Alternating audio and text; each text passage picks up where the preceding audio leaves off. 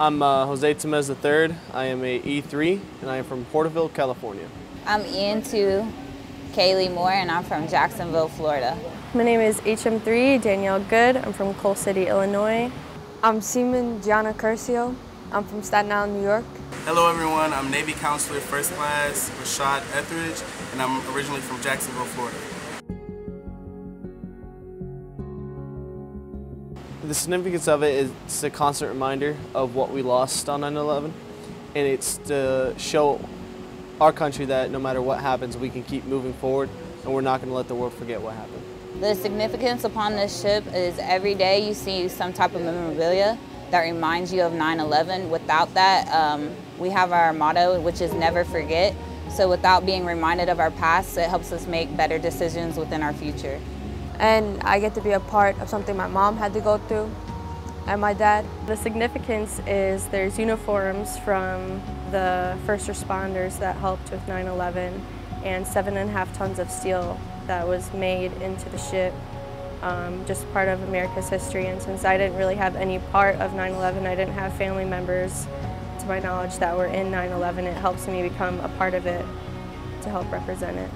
Serving on board the USS New York is an extreme pleasure and responsibility. A ship that has a namesake that's dedicated to countless lives that were lost.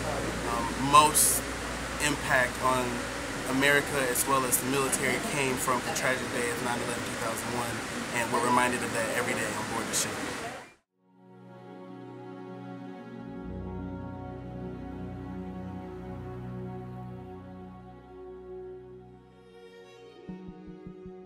My name is Barbara Bauman, and I was a YN1 when I separated from the Navy. That's a yeoman first class. My name is Chad Bauman. I'm an E8 in the Navy, and I'm an aircraft mechanic. I enlisted in December of 1997. I joined the Navy in July of 1997, and I've been serving for 24 years.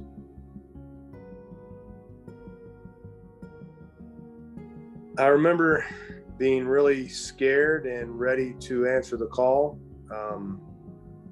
I was nervous about what was going to happen to me at the time. I was operational, so I was put on call, ready to go, just nervous about where I was going and what I was going to be doing. That was the honest to goodness first time I think it hit me that I was in the Navy.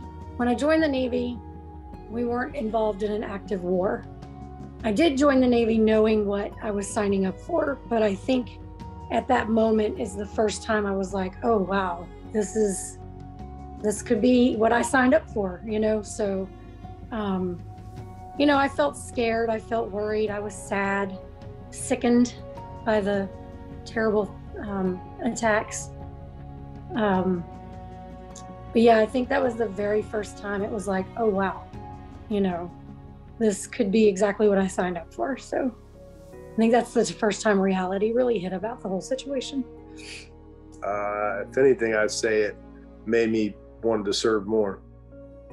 If anything, it made me prouder. It made me proud that I was signed up for something that was involved in protecting our country,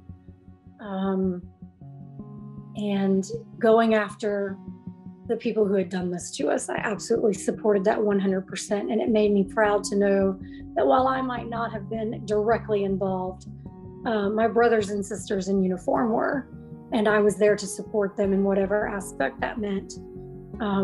Even if that meant taking care of their families who were left behind. So, yeah, it just made me proud.